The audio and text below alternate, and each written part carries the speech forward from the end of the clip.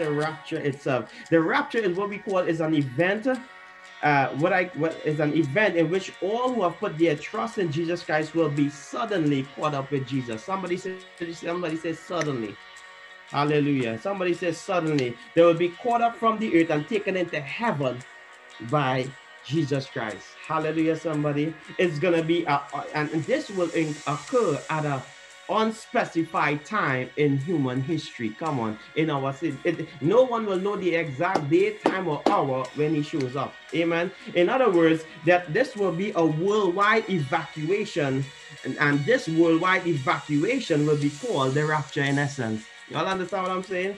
So the Bible pretty much tells us that on that day, on that time, in a twinkling of an eye, in a split second, some things and incredible things are going to happen. There's going to have a worldwide evacuation. Amen. A lot of people, millions of people who have given their lives to the Lord, every born again believer, dead and alive, come on, let me say it, dead and alive, will disappear from the face of the earth in a split second. Hallelujah. Now this is effectively what is termed as the rapture.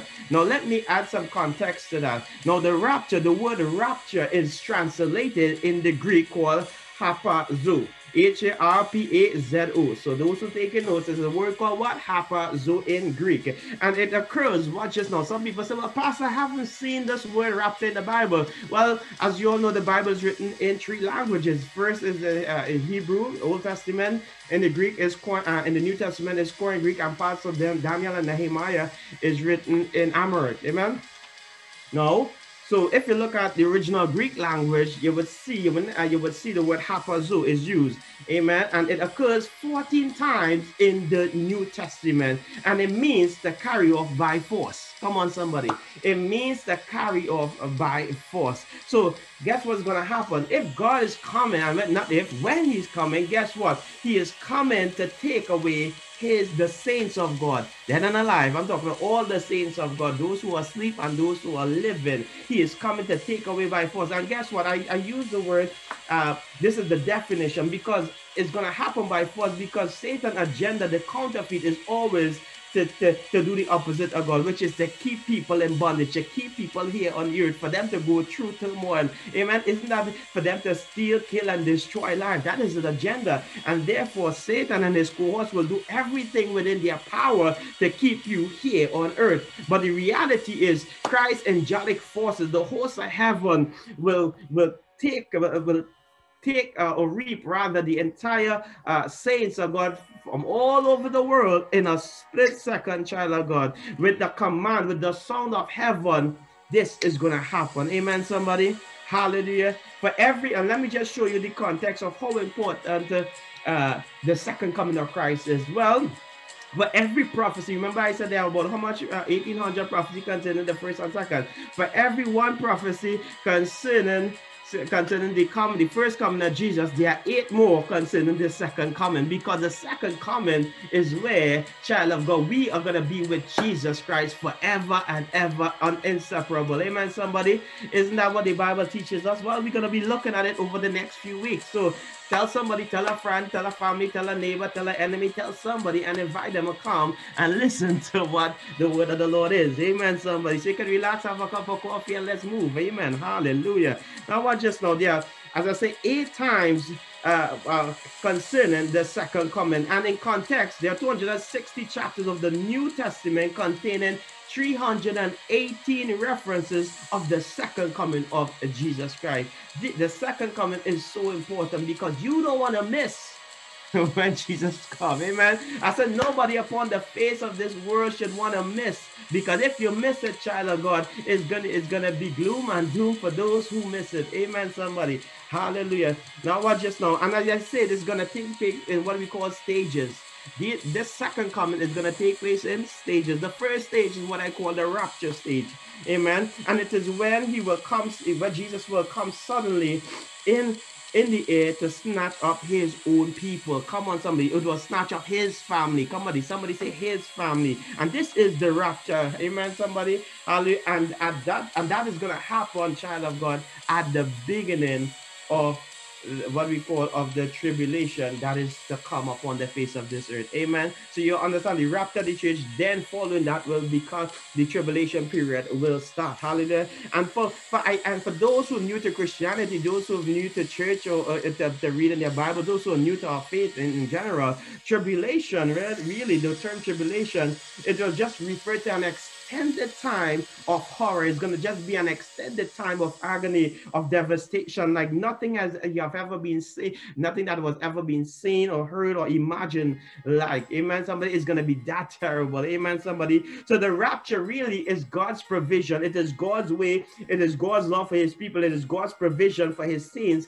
to escape that period that is to come. Amen. Somebody. Hallelujah. So if I was you, that is why one my agenda have always been as a pastor and as a leader and being involved in ministry most of my life. I've always said to the Kairos family, listen, it doesn't matter when he comes. He comes right now. Even before I finish the sermon, he can come. And it doesn't matter when he comes, because when he comes, for those who are born again, guess what? Your destiny is sure. Come on, somebody. Amen. Your destiny is sure. You ought not to worry if you're going to make it in heaven, as long as you put your faith and trust in Jesus Christ. Hallelujah, somebody. As long as you live according to his word, come on, somebody. I say you're going to enter the heavens. Amen. You're going to be with Jesus Christ. Amen. Hallelujah. So this is the topic that we're going to be continuing. And obviously from this tribulation period, what is going to happen? The rapture, well, again, we talk about the rapture is going to happen first, then followed by a 7-year tribulation. Jesus will return immediately before the world judgment. So at the end of the 7-year period, just before the judgment that's gonna at the end of the 7 years, Jesus is gonna show up before the world judgment and remove completely all those who may have put their trust, those who have been left back, those who may have had the opportunity to endure during that 7-year period. God is gonna come and snatch them up, amen, from somebody, and remove them completely from the earth, because the Bible tells us in Revelation, and I say that the reason why, because the Bible tells us in Revelation chapter 3 verse 10, it says, because you have kept my commands to persevere, and this is to the church of Philadelphia, and this is the word of the Lord to this church. He said, because you have kept my command to persevere, I also will keep you from the hour of trial. Come on. I will what? Keep you from the hour of trial. So those who may have enjoyed that 7-year period, he's going to snatch them up before the judgment day. And the Bible, if you read things in context, God is a merciful God. He's a just God. And it's clearly stated. He said, I will keep you from the hour of trial. Come on. He will what? Keep you from the hour of trial. So from the judgment day, he's going to keep those who enjoy that 7-year period. Amen, somebody. Amen. That will come upon the full face of the earth. Now, there's a few important things. There are about 6 or 7 important truths I want to share with you concerning the rapture. And number one, concerning the rapture in particular, this is the subject matter for today. Concerning the rapture, what you'll find happening in Matthew chapter 24 and 25, that itself gives us many signs that will point to the second coming of Jesus Christ. Amen. Some of these things will tell us, for the sake of time, I'm paraphrasing, we'll talk about wars and famine and pestilence and earthquakes, of the tribulation. Amen, somebody. So that will come, that will happen before Jesus Christ show up for the judgment. Hallelujah, somebody. But the rapture is a separate event. Why? I'm going to explain to you. I'm going to prove to you why.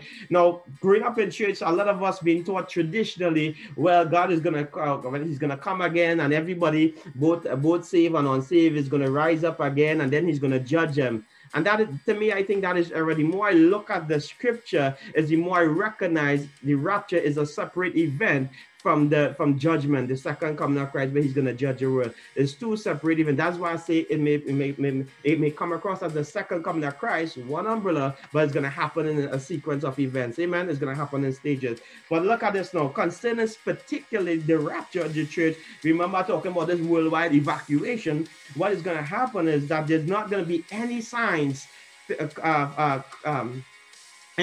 concerning this rapture event. Hallelujah. I said no signs will be given to prepare us for the arrival of the rapture. Come on, somebody. For the coming of the rapture, there's not going to be any signs given for this. It will occur at any moment. It could occur, and I'm going to show you from scripture, it can happen even now as I speak. Amen. But possibly before I even finish this sermon, it can happen. It is that. It is at any moment in time this can happen.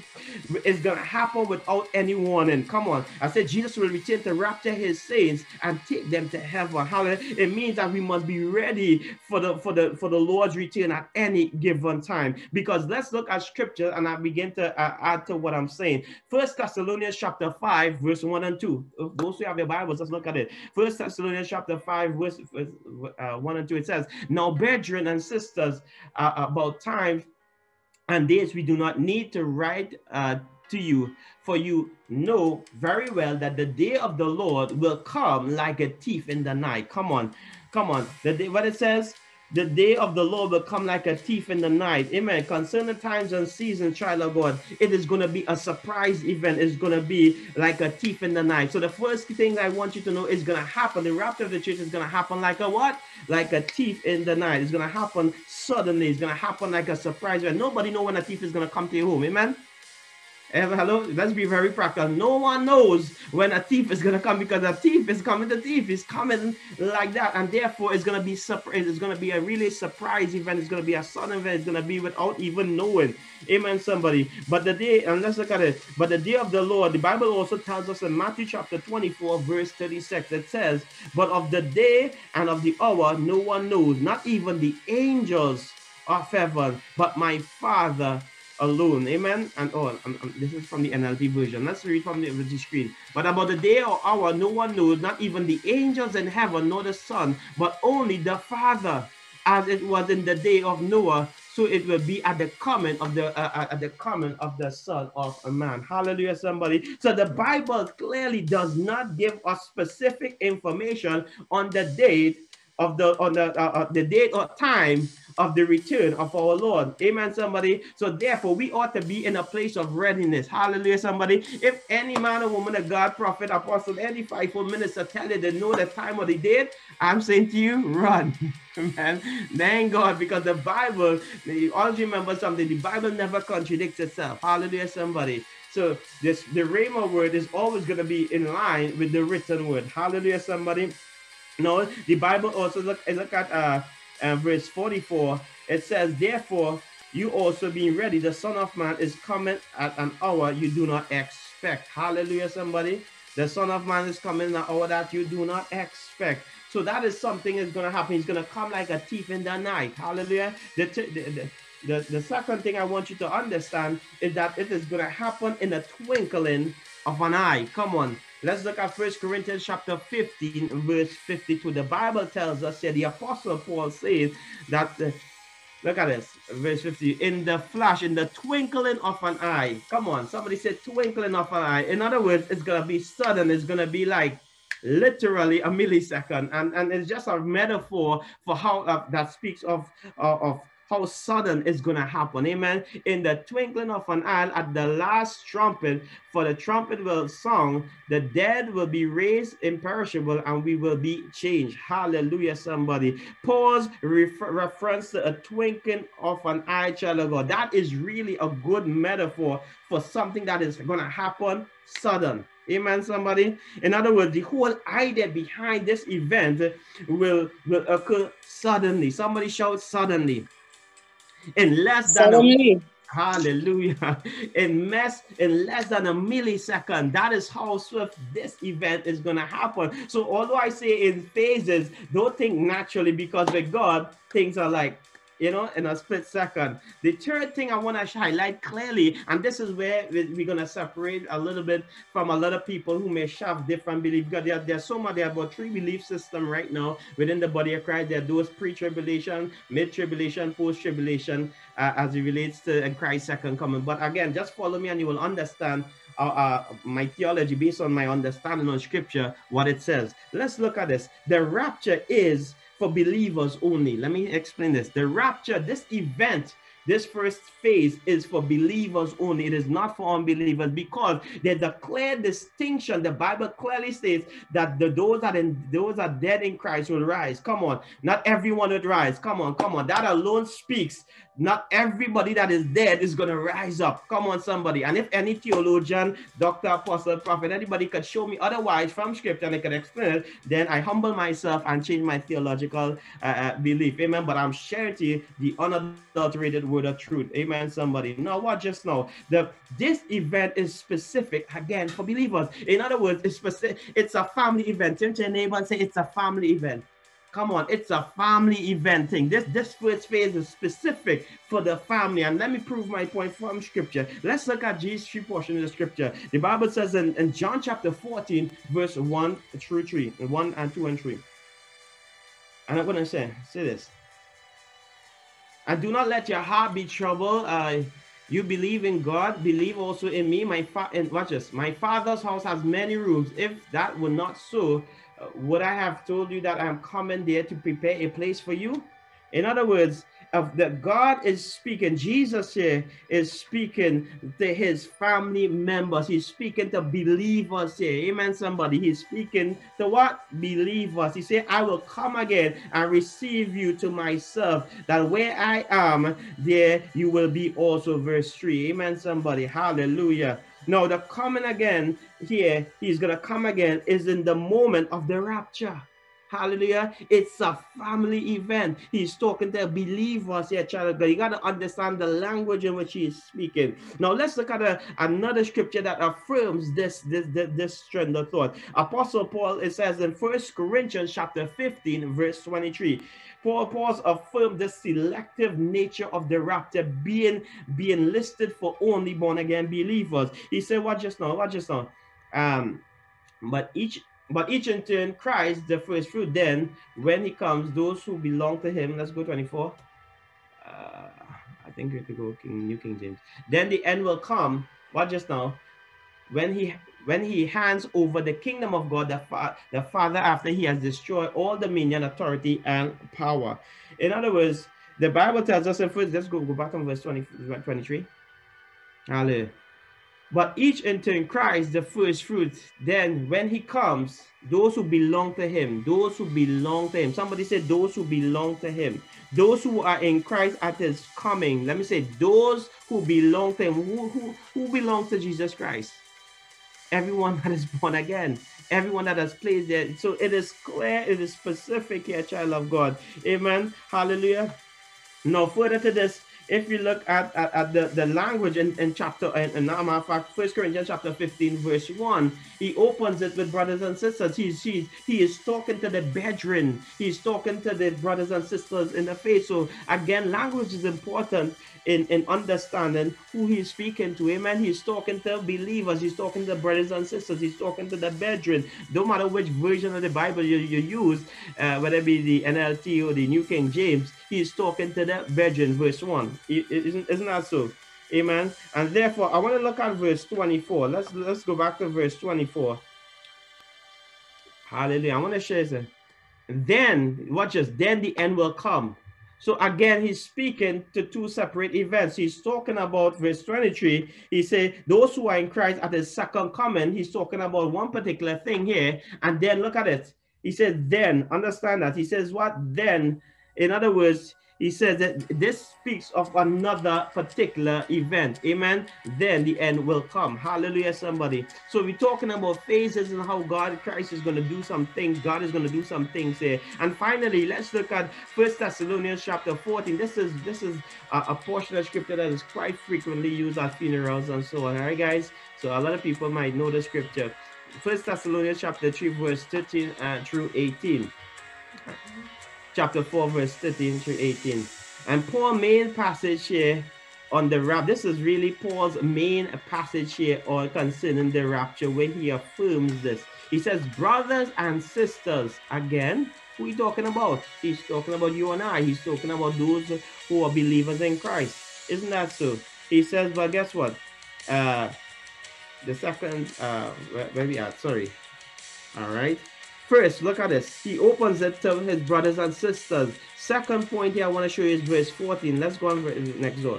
Verse 14, he says, they find, for we believe that Jesus died and rose again, and so we believe that God will bring Jesus, those who are fallen asleep in him. What is he saying? The second, he identified in verse 14, those who believe in Jesus, that Jesus died and rose again. In other words, he's talking about who? The born again believers. He's not talking about the whole wide world. Amen, somebody. Well, just now. Let's look at verse 16 next door.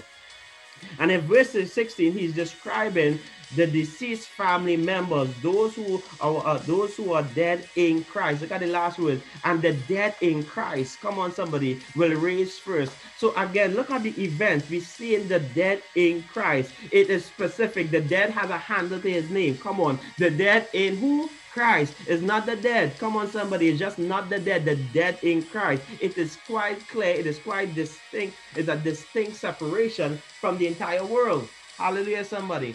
So it is not like everyone is going to rise again. No, it is quite clear in the resurrection. It's a separated event because the dead in Christ, obviously in Christ, it's not everybody. It's not everybody going to rise. It's the dead in Christ. So this speaks of a totally separate event. It speaks about the rapture. It's a family event.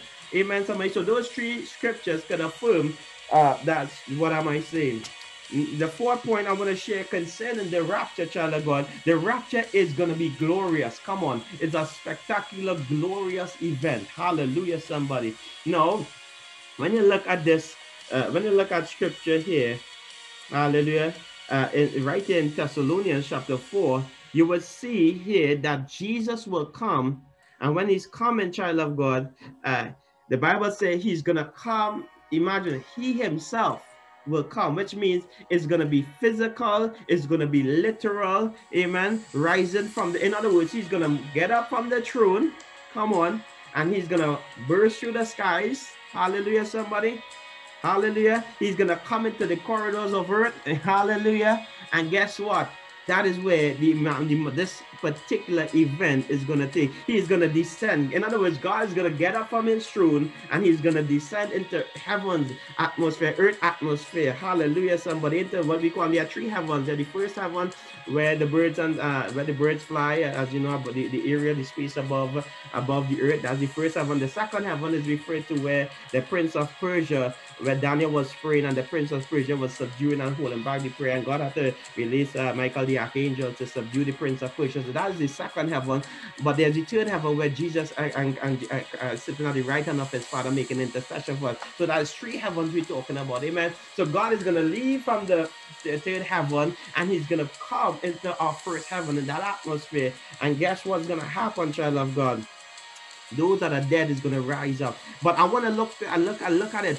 God himself, the glory of God. Remember, God is going to leave God is coming. So when God shows up, it's going to be a splendid, it's going to be a glorious, it's going to be a spectacular event. Hallelujah, somebody. It is where you're going to see God the Father, Jesus Christ, descending into the atmosphere of planet Earth, from which he rose into the heaven at the Mount of Olives 2,000 years ago. So in other words, the same way he left, come on, it's the same way he's going to come. Hallelujah, somebody. But he's coming in his glory. Hallelujah, hallelujah. So that is why I said to this point, this is going to be, the rapture is also going to be a what? A glorious event. Hallelujah. Even when you look at the song, always remember before God shows up, there is a song that is often released. Hallelujah. I said there's a song that often prevails before you see the manifestation of God's glory. What just now? Look at the song that is echoed here in Thessalonians, where Paul is saying, hallelujah. Yeah, that's it. The loud command. Watch it there. He's going to come down from heaven with a loud command, with the voice of, so what you're going to hear, what? A loud shout, a loud song, a loud command. Watch it. The voice of an archangel and the trumpet. You're going to hear almost like three distinct songs. Amen. It's almost gonna, but guess what? I personally believe it's gonna be one. It is really one song in three different ways. Hallelujah, somebody, because it's really a sound that the whole world will hear. Come on, everyone across the face of this earth is gonna be a sound that echoes, and only believers gonna hear this song. Hear why? Hear why it says only believers are gonna hear that song. Imagine, let's look at Lazarus for instance, and I say it's a song where every believer, dead and alive, will come as as they're gonna respond to that song. Not unbelievers, only believers, dead and alive, they're going to respond to that song. Because hear this, watch this. John chapter 11, verse 43. When Jesus went to Lazarus' tomb to raise the dead, he shouted, watch it, he shouted, he said, Lazarus, come forth. Watch this now. He said, what? Lazarus, come out. In other words, there are a lot of theological views, and it's quite interesting. I wonder if Jesus didn't call Lazarus' name, what would have happened? You know, what if everybody was dead? Everybody in the tomb gonna come out? Quite interesting, but just food for thought. So what's gonna happen at the rapture? This is exactly what is gonna take place. He shouts. In other words, there's gonna be a song. This common like equivalent to comfort. Amen. But guess what? Just as he's not gonna call a million people's name, whoever is passed away, like my father. Brother Kenneth, come forth. Some of our loved ones who would have passed away. Sister Irene, come forth. Those who belong to, those who have passed on, our loved ones who are believers. He's not gonna call an individual name, come forth, come forth, come forth. He's not gonna call a million people by name. Amen. So that's why I believe, child of God, is one song, but in three different ways, and it's a sound that's gonna be really responsive to only believers. Hallelujah. Only those who are in Christ is going to hear and respond to that song. It's going to be a awakening song. Hallelujah, somebody. No, the rapture, child of God, this is what's going to happen. Hallelujah. It will not be for a single individual like Lazarus, but it will be heard by every believer in every grave across the world. Hallelujah. All those tombs will be empty, and the resurrected believers will fly the skies. Come on, child of God. No BW, no American Airlines, no, Delta can fly you to heaven. Come on, sir. It's only those who believe will be able to fly this heavenly destiny. Hallelujah. It's only going to be able to take you with our Lord and Savior Jesus Christ. So this is the analogy I am seeing here from Scripture. Amen, somebody. That is why it's not going to be like Lazarus comfort. It's not going to be every million finger person calling by name. It's going to be one song, but only believers are going to respond to that song. Hallelujah. Dead and alive. Dead. And I'm saying, she said dead. The dead will respond first. Let me properly say it in its context. Hallelujah, somebody. Another important thing I want you to understand about this scripture is that these events are going to be what I consider sequential. Is going to be in such a sequential order that is going to be the rapture is going to follow by those that are going to be resurrected, those that are dead going to be resurrected, those that are alive is thirdly going to be transformed, and then there's going to be raptured away, and there's going to be a reunion and a meeting of it's going to be what do you call a fellowship meeting, so to speak. Amen. Let me just summarize it for you so that you can capture a few things before we finish this evening. Well, concerning the rapture, so we see that the Lord himself will descend from heaven and shout. We talk about that First Thessalonians chapter 4 verse 16. So in the rapture, the Lord himself is coming. That is going to be spectacular. That's going to be a spectacular sight. Amen. Hallelujah. And this is in keeping with the word of the two angels who spoke to the disciple at the time of his descension in Acts chapter 1 verse 11, where Jesus said, men of Galilee, why do you stand gazing up to heaven?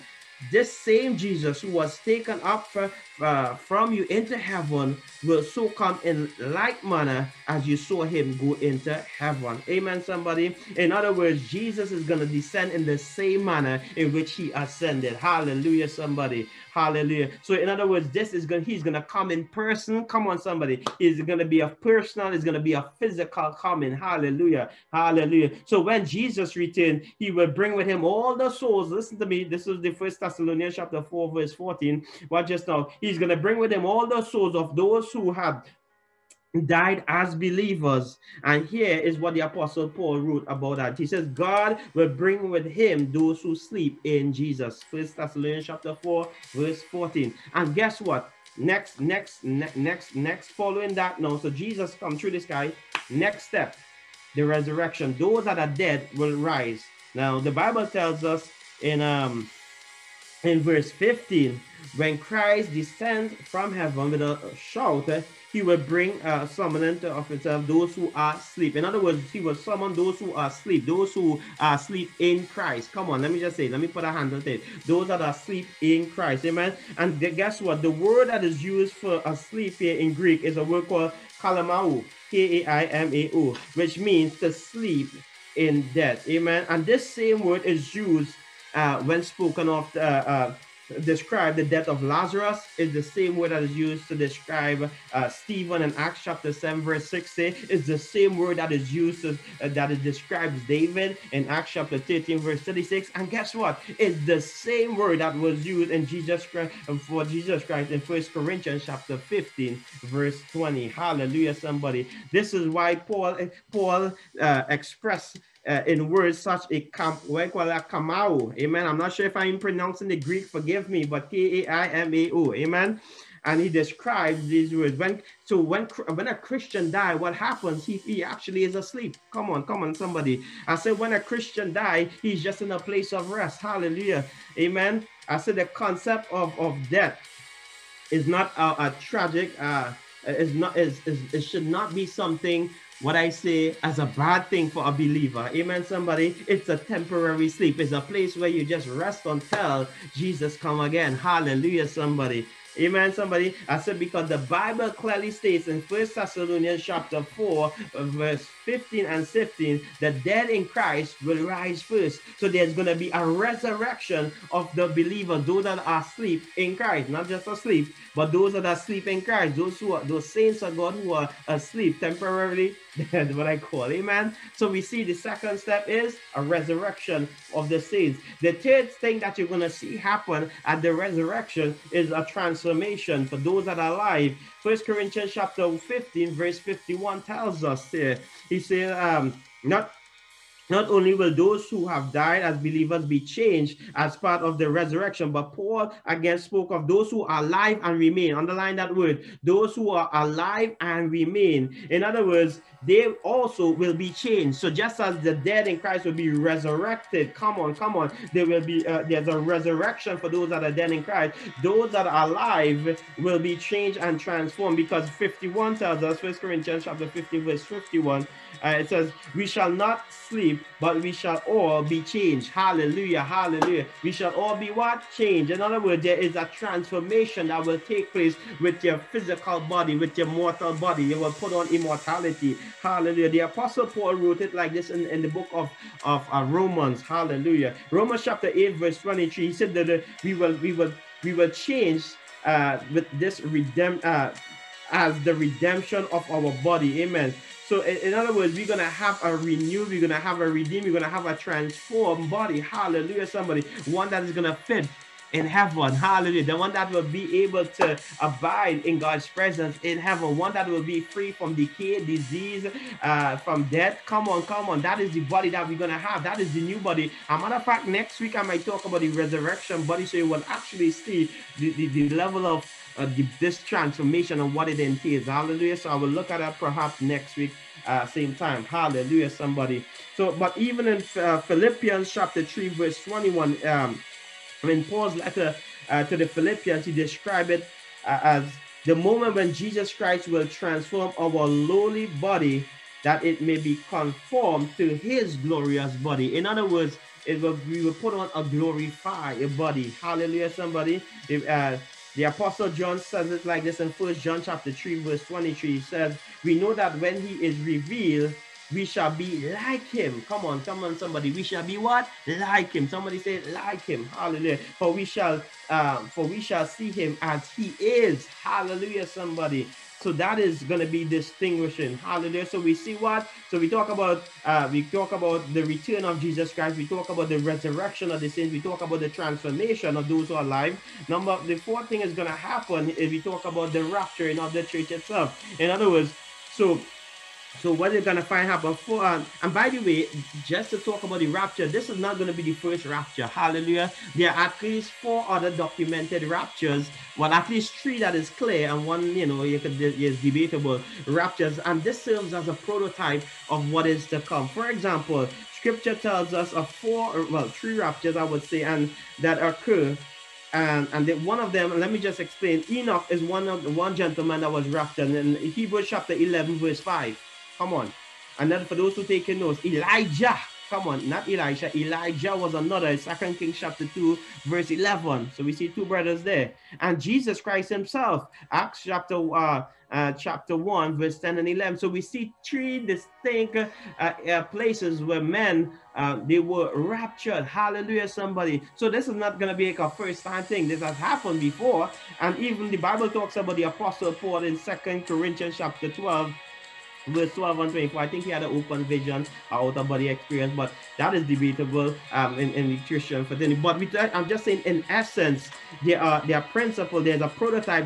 We're gonna follow the suit.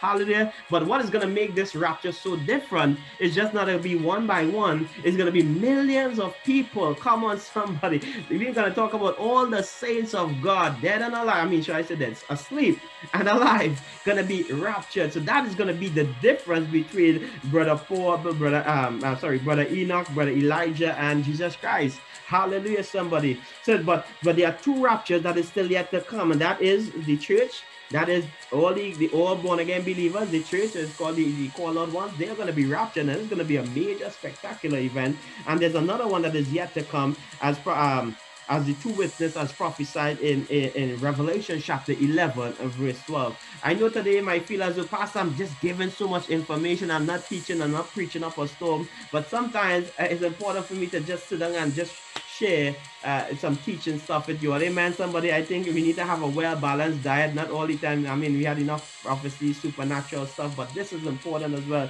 so that you will understand what is yet to come. Hallelujah, somebody. So in summary, child of God, the Lord Jesus will return from heaven. He's going to bring the souls for those who have already been dead with him. The bodies of those saints we're going to be resurrected and changed, and then the bodies of all the other Christians who are alive and remain at his coming are also going to be changed. Hallelujah. So God is going to just, God, these are events that is going to come, like it or not. I always tell people they are what we call general prophecies and specific personal prophecies.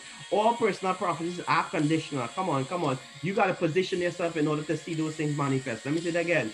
All personal prophecies are conditional. I can prophesy to every one of you that you're going to travel to the nations. But if you don't have a passport, guess what? You can't go in another man's country. So all personal prophecies are conditional. However, there's what I call general prophecies. Like it or not, it have nothing to do with you and I, and God's going to show up, rather say ready or not, here he comes. Hallelujah, somebody. Because even if you position yourself, I position myself, he's going to show up when he wants to show up, because he is going to return again. Hallelujah, somebody. So that is what we call general prophecies, and people need to understand the difference between personal prophecies and general prophecies. And Jesus coming again is a general prophecy. Guess what? He's going to come and has nothing to do with you and I. He's going to show up. Rather you ready or not, he's gonna show up. Amen, somebody. Hallelujah. So this is gonna happen in an instant. Amen, somebody. It's gonna happen in an instant. Somebody say in an instant. So though I might take about what? I might take about 45 minutes to explain all that to you. Guess what's gonna happen? It's gonna happen in an instant. Amen, somebody. And obviously we talk about the rapture, and then we're gonna have a reunion right there. So look at this. Paul wrote this in First Thessalonians chapter 4 verse 17, as we look into wrap up this evening. He says, and those and watch this now. Let's look at you can pull it up for me. First Thessalonians chapter 4, let's look at 16 and 17. Hallelujah. 16. Right. For the Lord himself will come down from heaven, and with a loud command, with the voice of the archangel, with the trumpet call of God, and the dead in Christ will rise first. After that, somebody say after that, all right, we who are still alive and are left will be caught up together with them in the cloud to meet them in the air. Amen. And so we will be with him, so we will be with the Lord forever. Somebody say a meeting. So what? We will meet with them. What just now? We will meet them in the cloud Where am I? I'm lost. After the caught up together with them in the cloud to meet the Lord in the air. Somebody said to meet the Lord in the air. Somebody said To to meet meet the Lord in the air. Hallelujah, hallelujah. To meet the Lord in the air. That's an important thing right there, child of God. Because Paul is clearly saying there will those who are alive and remain will be caught up with them in the cloud to meet the Lord in the air. And thus we shall all will be with him together. Thus we shall what? Be with him together. You see, Paul began here with the word um and I say, and thus we shall all be together. So there's gonna be a meeting. So after those resurrected, then there are those who are alive is gonna meet with them. Amen. So there's gonna be a meeting, child of God. Hallelujah. It connects, and these events are so sequential. It's gonna happen. Although I take time to explain, it's gonna happen in a split second. Amen. Dead bodies reunite with their spirit. Hallelujah. Resurrected believers reunite with the living believers, and then the resurrected believers and raptured believers will meet the Lord. Hallelujah. There's going to be a meeting of the with the Lord, and all that is going to happen in such a quick event. Hallelujah. Somebody, child of God, I'm watching the time. I want to encourage some for those of you all today who are logged on, and it's important that you know that death is not the final destiny. Hallelujah, somebody. Like it or not, sometimes we have our loved ones and we have had to say goodbye to some of our loved ones. But guess what? We're gonna meet them again. As long as they are born again believers, as long as they have placed their faith and trust in Jesus Christ, they are temporarily asleep. And that is the joy that we have. And this is the word that you will often hear at many funeral services throughout any part of the world they go. This is a scripture that is often tend to bring hope and bring comfort because it comforts an individual. The Apostle Paul tells us in 1 Thessalonians chapter 4, verse 18, he says, well, therefore comfort one another with these words. And this is truly words of comfort to those who may have lost and those who may be grieving and especially a loved one, those who are born again. I want you to know, child of God, this is not the end. This is just temporary. We're going to meet them again. Amen. We're going to meet them. We're going to have a grand meeting with our Heavenly Father. Those that are asleep, those that are alive. Hallelujah. And we're going to be with Him forever and ever. Hallelujah. You see, to a child of God, to a Christian, that is not permanent. Come on, somebody. I said that is not permanent. It's just merely they're just merely sleeping. Hallelujah, somebody. But a time is coming when we and our loved ones will be reunited in what we call a rapturous meeting. Amen, somebody. When Christ Himself calls us out of this world or out of the graves and be with Him forever in a long, eternal relationship. Hallelujah.